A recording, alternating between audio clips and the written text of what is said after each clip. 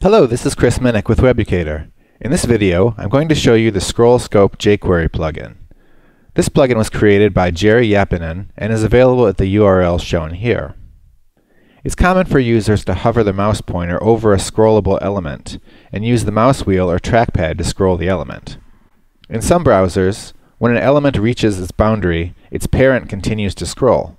This usually causes the user to continue moving down the page when attempting to interact with a specific container.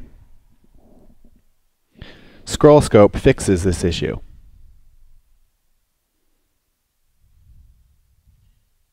To use scroll-scope, include it in your document and initialize it. And then add the data scroll-scope attribute to any element. Using its default value, data scroll-scope scopes the scrolling of an element when it overflows. Setting the value of data scroll-scope to force will scope the scrolling of an element whether or not it overflows.